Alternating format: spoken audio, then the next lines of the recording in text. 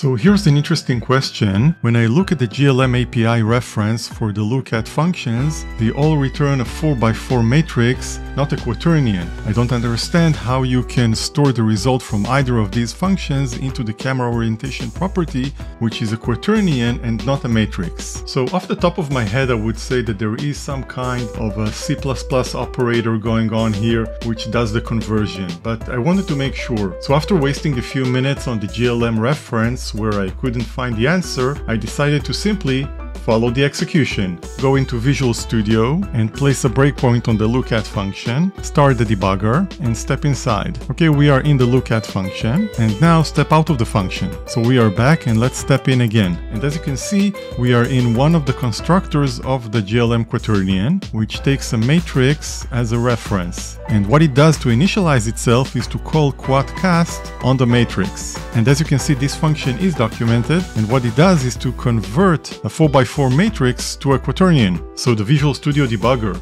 it can be your friend or your worst enemy.